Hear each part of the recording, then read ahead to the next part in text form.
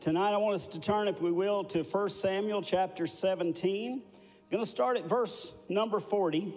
And since we're going way back, I'm going to stay with King James. You know, as many of you know, I like kind of researching some of the different translations. But tonight we're going to stay with King James, at least for now. We may venture off somewhere along the way. Chapter 17, verse 40. And he took his staff in his hand, and he chose him 5 smooth stones out of the brook. He put them in a shepherd's bag, which he had, even a scrip. And his sling was in his hand, and he drew near to the Philistine. And the Philistine came on and drew near unto David. And the man that bare the shield went before him. And when the Philistine looked about, he saw David, and he disdained him. He disrespected him. As the young folks say, he dissed him, okay? He disdained him, for he was but a youth and ruddy and of fair countenance. And the Philistine said unto David, Am I a dog that thou comest to me with staves? And the Philistine cursed David by his gods. And the Philistine said to David, Come to me, and I'll give thy flesh unto the fowls of the air and to the beasts of the field. Then said David to the Philistine, Thou comest to me with a sword, with a spear, with a shield, but I come to you in the name of the Lord. Amen. I come to you in the name of the Lord of hosts, the God of the armies of Israel, whom thou hast defied. This day will the Lord deliver thee into my hand, and I will smite thee, and I will take thine head from thee, and I will give the carcasses of the host of the Philistines. Now, see, by now, David's starting to feel the anointing. He's starting to be emboldened. You know, at first, this giant of a man, his enemy, was speaking bold things, and he says, I'm going to feed you to the fowls of the air. I'm going to feed your carcass to the buzzards. But now the anointing, you can tell when the anointing came on, right? So now David's starting to trash talk a little bit. He says, I'm gonna do this. The Lord's gonna deliver you into my hand. He acknowledged where the power is coming from. Now, instead of him saying, I'm gonna feed you to the buzzards, he's saying, I'm gonna kill you, and I'm gonna take your head off of you, and I'm gonna give the carcasses of all your armies, all the host of the Philistines this day, to the fowls of the air, to the wild beasts of the earth, that all the earth may know that there's a God in Israel. And I want to point out that I'm meant to just read straight through this while you're standing, but that's okay. I'm going to be standing, so you can stand for a little bit. There's a reason God does miracles in our life. He don't do it just to put on a show. You know, sometimes we misunderstand what a miracle is all about. So David's trash talking, but then he comes back down and he explains why God's going to do this. That all the earth may know that there's a God in Israel. You see, God wants to do some great things in your life, but not just to entertain you. He wants to do it to prove his power so he can be a witness to others through your life. Amen? There's a reason we go through these things. We go so God can be God, not just in our lives, but in the lives of those in our circle of influence. Didn't mean to say that right there, but somebody needed it. And all this assembly shall know that the Lord saves not with the sword and the spear, for the battle is the Lord's, and he will give you into our hands. I want to stop right there, too. He says the battle is the Lord's. We read that, and we think we just sit back and God fights the battle. We have a misunderstanding in our modern day of what a miracle is all about. For the battle is the Lord's, and we stop. We put a period, but there's only a comma. It says, and he will deliver you into our hands. You see, we still doing something. We're not sitting back watching God do it, but God's doing it through us. Amen? It came to pass when the Philistine arose and came and drew nigh to meet David, that David hasted. He ran toward the army to meet the Philistine. And David put his hand in his bag. He took thence a stone and slang it and smote the Philistine in the forehead. And the stone sunk into his forehead. He fell on his face to the earth. So David prevailed over the Philistine with a sling and with a stone. He smote the Philistine and slew him, but there was no sword in the hand of David. Lord Jesus, we love you tonight, God. We thank you for your powerful word, God. We ask that you anoint our hearts, God, to receive what you have for us tonight, God. Lord, that our lives would be changed. Lord, that someone would leave here encouraged by your word tonight, God. Lord, that we would go forth into victory in the name of the Lord Jesus. Why don't we give him a hand tonight? Thank you, Lord. Hallelujah. Hallelujah. Hallelujah. Hallelujah. Amen. You may be seated. And so I'm going to go back to that old title, Victory in the Valley. How many, I hate to ask for a show of hands, but I know you've been going through a valley. Amen. You know I've gone through some valleys. Now, if you don't know what I'm talking about, hang tight and you will.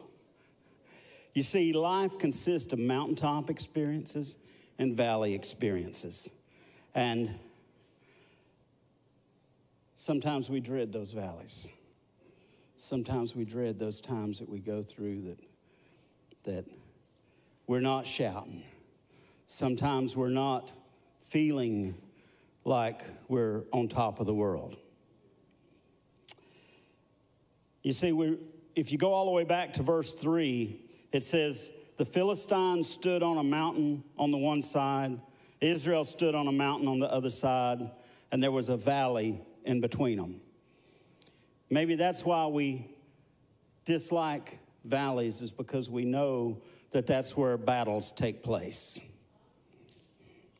And so the armies were camped up on the mountains. A mountain's a good place. How many's ever been on a mountain before? Amen. Yeah.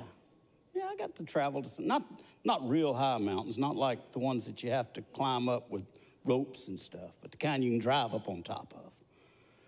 And I enjoyed that. Went out to Colorado, went out to California, drove to the top of those mountains. I'm not interested in when I have to get out of my car. But I've been on top of those mountains, been out there on the Continental Divide. You stand up there on top of that mountain, and it's a beautiful thing. You can see for miles. You look back where you came from, and you can see that winding road up the side of the mountain. And maybe you see a car or even an 18-wheeler, and it looks so tiny in the distance. And you remember that that was several hours ago that you traveled on that little bit of road. And then you look to the sides, and you have great perspective of where you are. You look where you're going, the way you're going to be leaving, and you have a great vision. And that's important because the Bible says without vision, people perish. And so we want to have a vision. We need the mountaintop experiences. We need those times when it feels like nothing can go wrong, like we're on top of the world.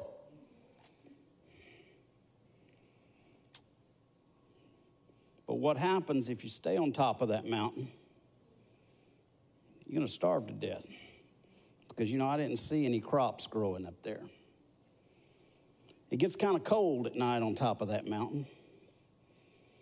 And so we learned that it's a great place to go visit. It's a great place to be because we gain vision, we gain perspective. But we can't live on that mountain. We want to be there every once in a while so we can keep a keen awareness of what God has for us and where God's brought us from and where God's bringing us to. And all the English professors just had heart attacks because of my use of the prepositions. But a mountaintop is important. But then we have to go through the valley. Because you see, this one army was over here on this mountain. This other army was on this other mountain. And there was a fight going to take place. And so somebody had to get down off the mountain. And you know, there's a fight that's going to take place. If you're not in the middle of it now, just hang on. It's going to happen. And when you go through that valley, you have to remember what you saw on the mountain. Because when you're in the valley, when you're in the thick of it, you don't see very far. So you have to trust. And I remember reading in the Word something about walking by faith and not by sight. And so we're in that valley and we can't see what God has for us. We have to believe what God has for us. We don't even know how much longer we're going to be in the valley because there's so much in between us and the next mountaintop that we know that it's up there. We can look over the growth and we can see the top of a mountain in the distance, but we just have no idea how long we're going to be in that valley. But there's something else I noticed about a valley. Over the years, I had the privilege of being in a couple of valleys in this natural world. Out in Texas, you've got the Rio Grande Valley. Out in California, you got the San Joaquin Valley. And the first thing that you'll notice about a valley is its rich soil and fruit and vegetables just grow plentifully in the valley. If you want to go to the store and you get some grapes, those grapes were grown in a valley. If you go and you get some oranges, those oranges were grown in a valley. All of your best fruit and vegetables come from a valley. And the fruit of the Spirit in your life is going to grow when you go through the valley. And you want to mature in God, you're going to grow in your walk with Him when you go through the valley. And I don't like valleys. I'm talking in the spiritual sense now. I don't like going through times when I like being on top of the world. But when I look back at where God's brought me, I've grown the most in the valley. And the other thing that takes place in a valley, that's where the battles are fought, is in the valley. I don't remember, and there may be cases. I'm not claiming to have an extensive knowledge of world history, but I don't remember reading about any great major battles that took place on the top of a mountain. Now, let's see what brought David to this place. He didn't just one day wake up and say, I'm going to go fight a giant today. But there was some background, there was some preparation. There was some other battles that came along. As a matter of fact, before we read about any of the battles that took place in David's life, we read about an event in the previous chapter.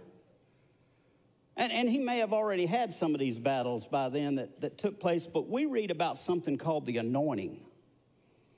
How many want God to anoint your life? How many want the power of God to anoint your life? Amen? You see, in the previous chapter, the prophet had come out to Jesse's house, Jesse being David's father, and said, one of your sons, God's told me that one of your sons is going to be the next king of Israel. And all of the sons came, and David being the youngest, he was the last to come before the prophet. And the prophet anointed him to be king of Israel.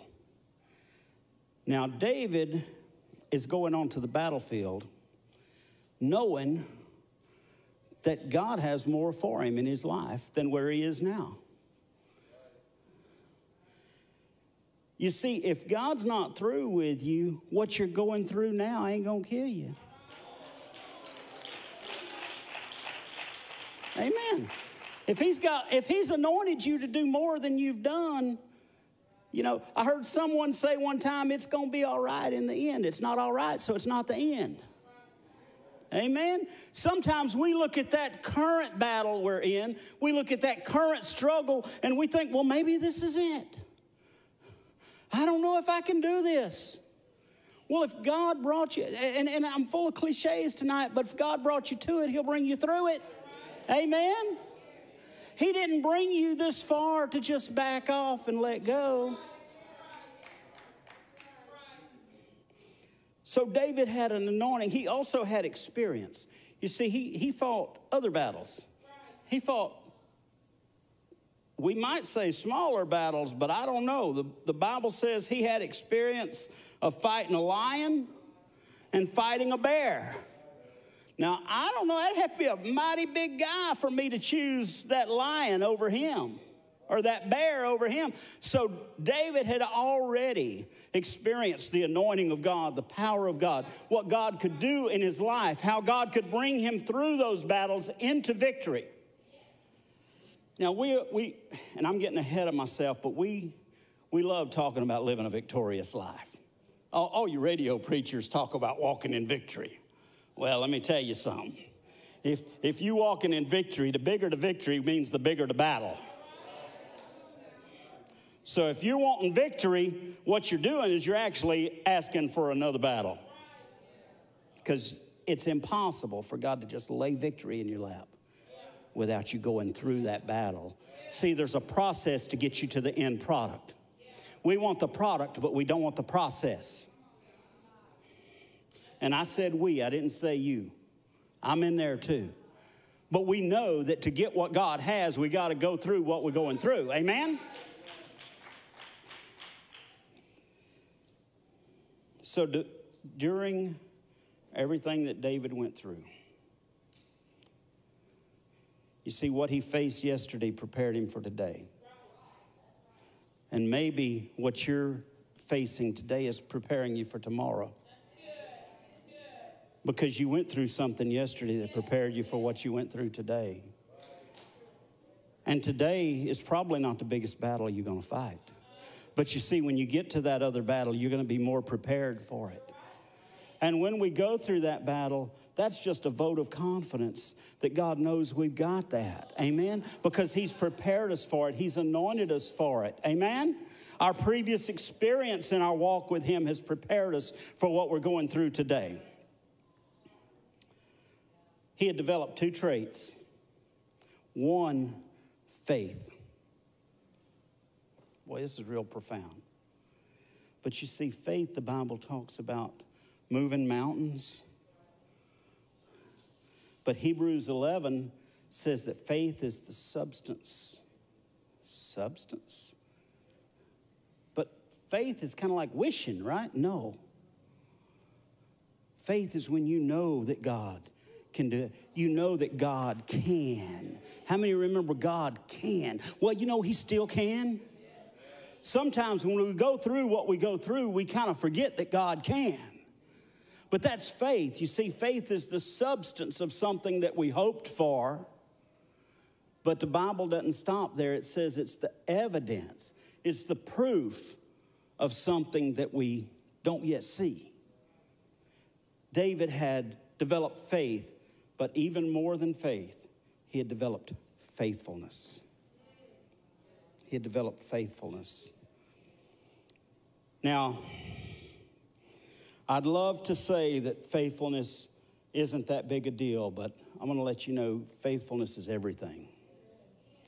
Faithfulness is everything. We might not shout about faithfulness. Now, if we talk about the spiritual gifts operating in the middle of us and the word of prophecy is going to come forth and God's going to heal folks and they're going to get out of wheelchairs, we can get excited. But if we talk about being faithful, it's hard for us to get excited about that. But you know, if we turn to the end of the book, if we turn to the book of Revelation, if we turn all the way to the back, there's some folks that's there with Jesus in the end, that's there in heaven with Jesus. And the Bible said these folks are the called. Hey, has God called you? Amen. The chosen. Hallelujah. And the faithful. You see, God can call you. He can choose you. But only you can be faithful. So you have control of your own destiny. Faithfulness. It doesn't say it was the folks there that were used in the spiritual gifts. It doesn't say it was the folks that could preach good or sing good or had all these talents. The called, the chosen, the faithful.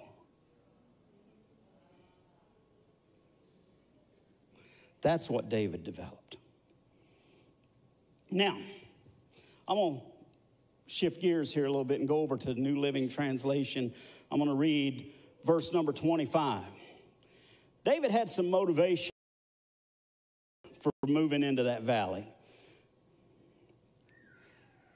Verse 25, New Living Translation. This was the conversation that was being had among the soldiers, and David's ears perked up. It says, have you seen the giant? He comes out each day to defy Israel. The king has offered a huge reward to anyone who kills him. He will give that man one of his daughters. Oh, going to get a reward? Get to marry a princess? One of the king's daughters as a wife, and the man's entire family will be exempt from taxes. Now, if we read that, and maybe you read over that, but that kind of sounds like an odd motivation for David. But you know, we have a similar motivation because there's a reward to living for God. 1 Corinthians chapter 2, verse 9, King James says, but as it is written, eye has not seen, nor ear heard, neither have entered into the heart of man the things which God has prepared for them that love him.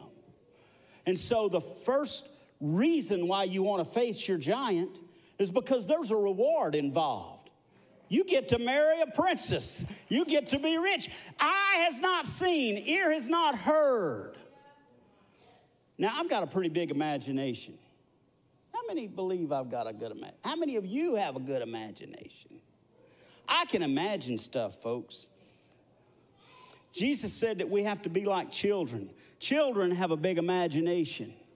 I've told you about some of the things I imagined as a child, and you have probably imagined some of the same things or maybe even more crazy than that. I have sat in an apple box as a small child and held a saucer in my hand as a steering wheel. And I have won the Indianapolis 500 multiple times and by multiple laps ahead of the other competitors. That's the imagination of a child. I took that apple box and I added two small little flat boxes like the little canned goods come on and made wings, and I actually fought in a dog fight and beat the Red Baron. Now, don't tell me you didn't have an imagination like that as a child, because I know better. This verse says, neither has it entered into the heart of man. So no matter how big you can imagine, God has a better reward for you than that. Does that make sense? So the first part of David's motivation was a reward, but the second part was a mission. In the 29th verse, David said, is there not a cause?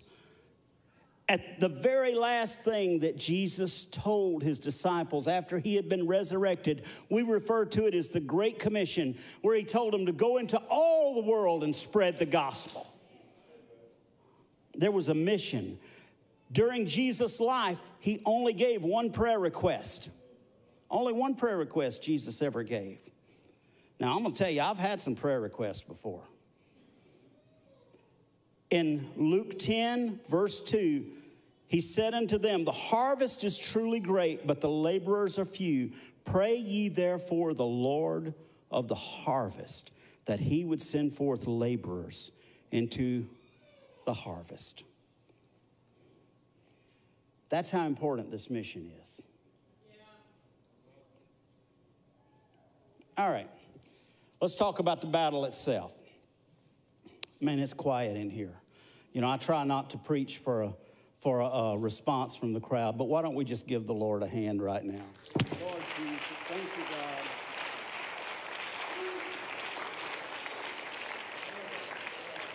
God. Hallelujah. I hope it's been quiet because you're listening, not because I'm boring.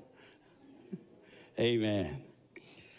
Go back to that 40th verse. It says, and he took his staff in his hand. So let's look at the tools that he used in this battle. He had a staff, chose him 5 smooth stones out of the brook, put them in a shepherd's bag, and he had a sling in his hand. So what was that staff all about? When we read our scripture, Goliath said, "You're coming at me with a stick." See, that staff wasn't even part of the weaponry.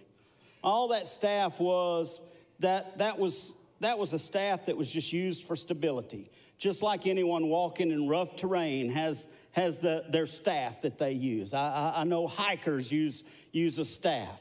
And shepherds were known for having a shepherd's staff.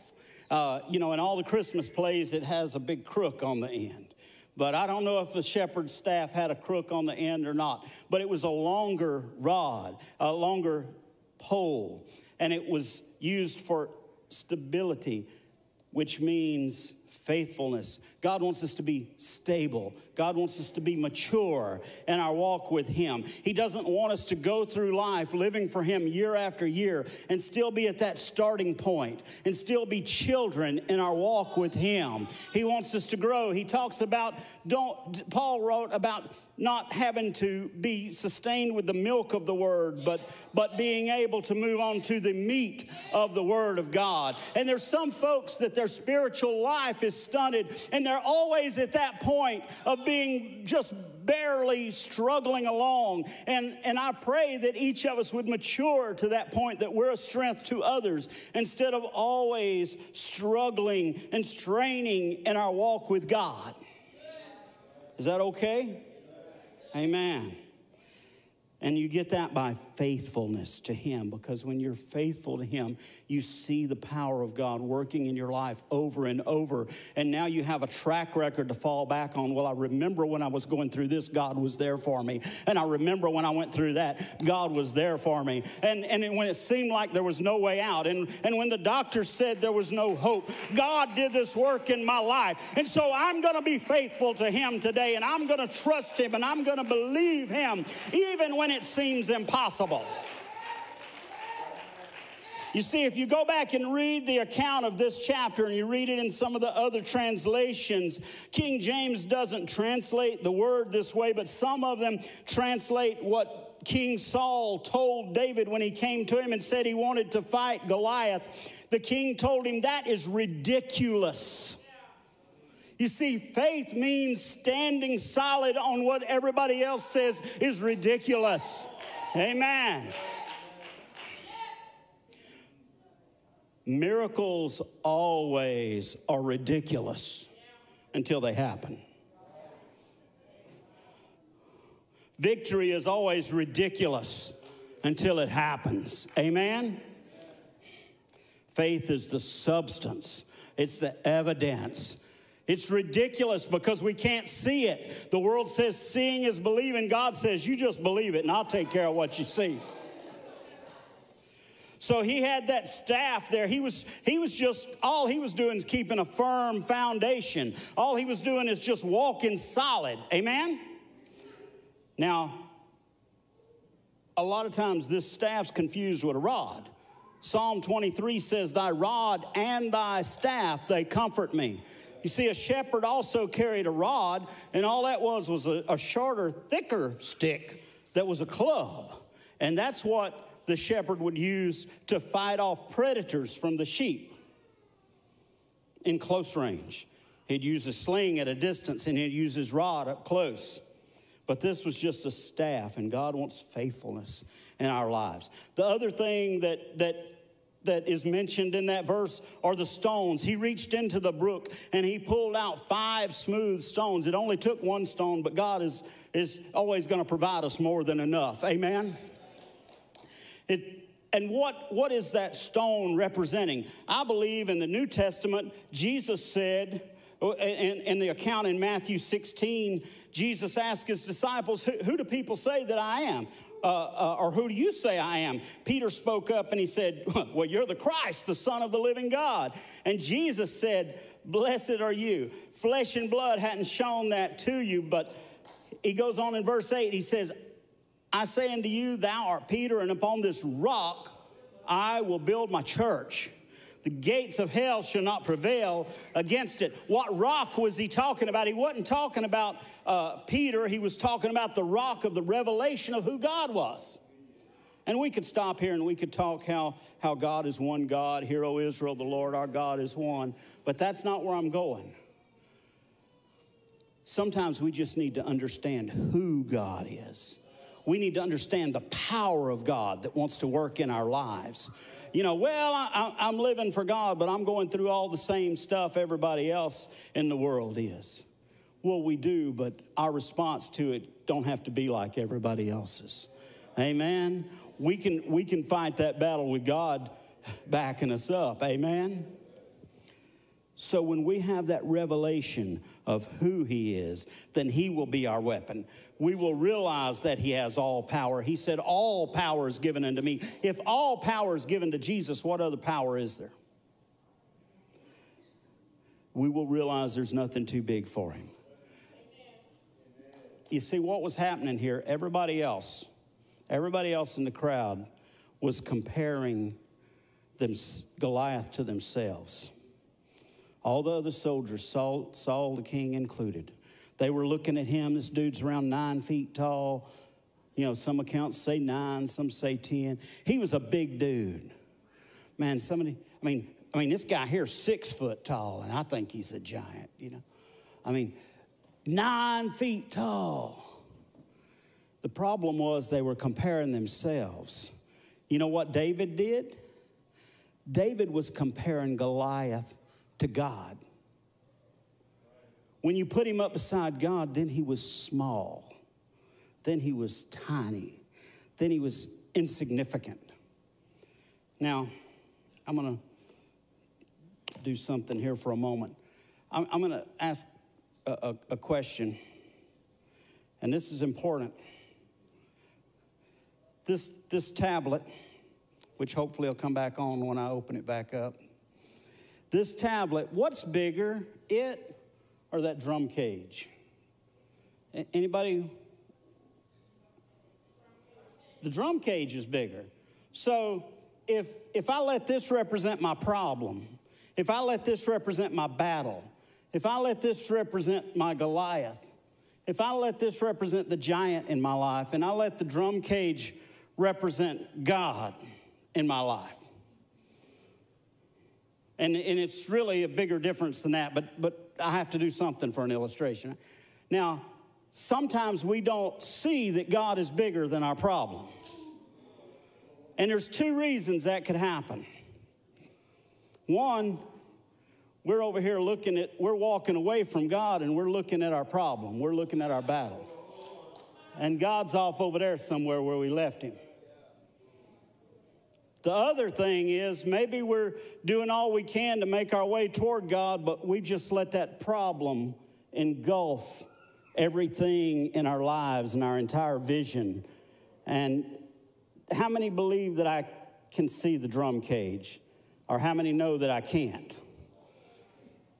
You see, we can get so close to our problem where it engulfs our entire vision.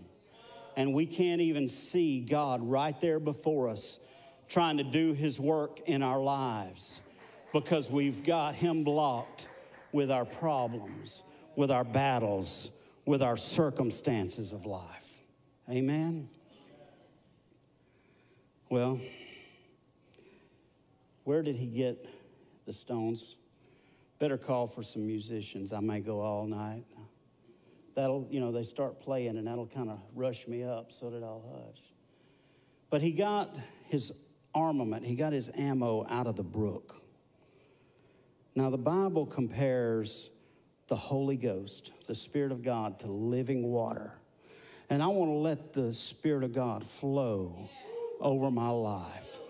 And we talked about the rock being the rocks of revelation, of knowing who God is and knowing who his power is, understanding the word of God and the power of God. But you see, it has to be tempered by the Spirit of God flowing over it, because it was 5 smooth stones. And God cuts the rough edges off when he smooths it out. by the flowing of the Holy Ghost through our lives. And the Lord knows I have plenty of rough edges that he has to constantly smooth by the flowing of his Spirit in my life. Does that make sense? Amen. Now, by the way, how many understand the law of gravity, that water is going to go to the lowest point? So let's make a side note here that where that brook was flowing was the lowest point in David's valley. If we avoid the valley, if we run from the battle, we'll never get to that low point where the Spirit of God can sweep over us. If we're scared of letting God do his work in our lives, then the giant's going to cross over and we're not going to have those 5 smooth stones in our lives. What did he do with those other 4 stones? He put them in his bag. He had a little man purse, a little fanny pack. We put the word of God in our heart. Thy word, O Lord, have I hid in my heart. You see, when you come to church on Wednesday night, there's 2 things you're supposed to get here tonight. You're supposed to get a blessing while you're here. In a moment, I'm going to shut up and I'm going to ask you to come up here and God's going to touch you. See, it's okay for me to talk about me shutting up. I'm not going to tell you to shut up. I'm going to say, oh, let's just be a little calmer. Hey, but I'm going to hush in a minute, and God's going to do a work in your life when you come forward and let your brothers and your sisters pray with you, and the power of God's going to work in your life. How many have a need here tonight? Seriously, how many came here with a need in your life? Amen. Whether it's a physical need, a spiritual need, every one of you, whether you raised your hands or not, if you came here and you have a need that you can identify, I need God to do this in my life. I know it's just midweek, but I want you to make your way to the front, and I want you to grab a hold of someone and say, pray for me, and I believe God's going to do that work. How many's going to believe with me God's going to do that work in your life? Amen? The second thing that's going to happen tonight, God's going to help you to put some of that in your heart. You're going to take it with you, and you're going to go out into the world tomorrow. Instead of it dragging you down and the system of this world dragging you down, you're going to light your world. You're going to spread some of what you put in that bag, and you put it in your heart. Amen? And then the final thing that he took with him was that sling. It wasn't no slingshot like this. It was that big kind.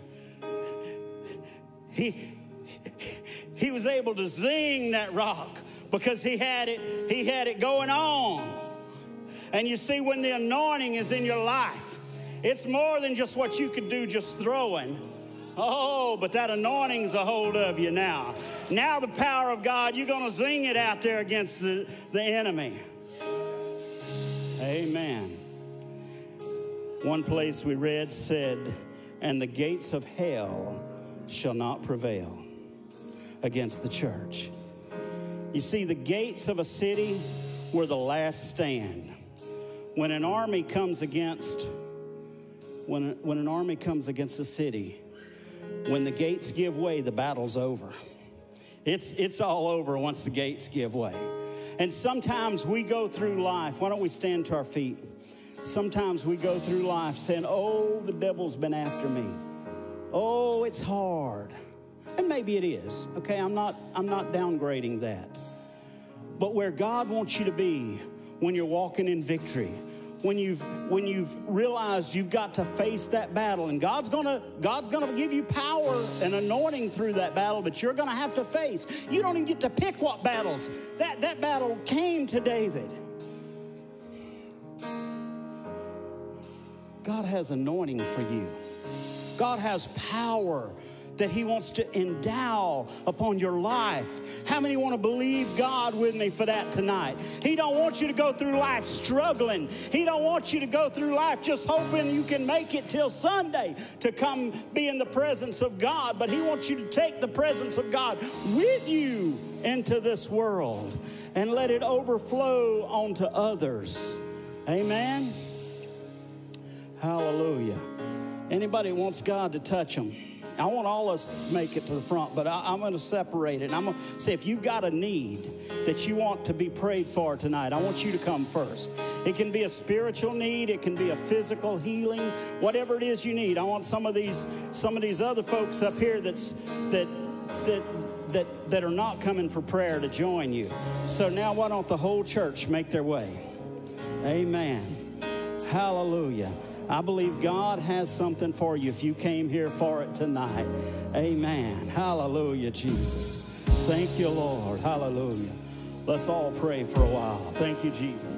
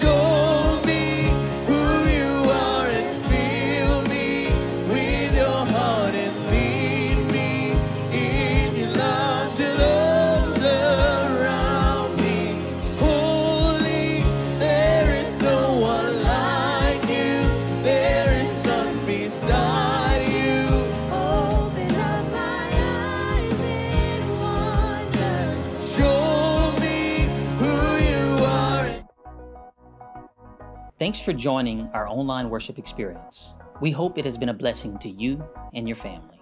We would love to connect with you. You can find us on Facebook, Instagram, or YouTube, or you can go to www.point.church and connect with us there.